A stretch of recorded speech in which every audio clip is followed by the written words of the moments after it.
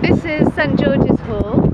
As you can see, it's one of the grandest buildings in the city. It's got a very famous floor, which is Minton tiles, which are occasionally kind of uncovered, and they're really worth seeing.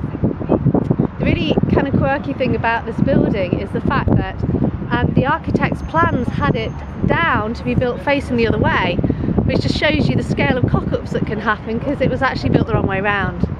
And behind us we've got the museums and the library, which is undergoing regeneration. Interesting thing I suppose about Liverpool is it's got more art galleries and museums than anywhere else outside London. Q pause.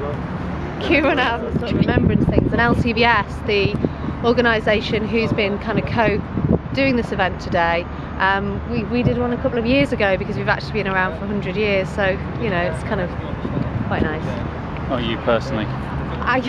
Well, as night falls, it's known locally as Emo Park. You get a lot of these disaffected youths who dress in dark clothes and hang around here, and it can be a bit of a no-go area.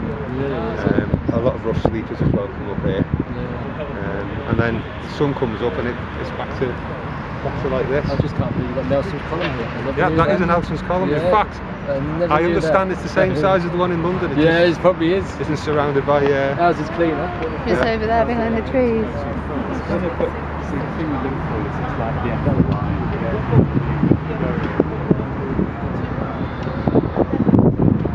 Tweeting. Shouldn't they have been this, by the way. Oh God, the night before the conference. We had 2 drinks and it just seemed to fly by. It's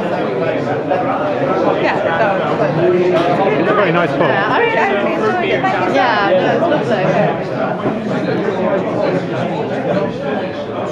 No, we get these. Listen, when we come down to Monmouthshire, you know. Yeah, you can have some Perry. Yeah. It's stuff.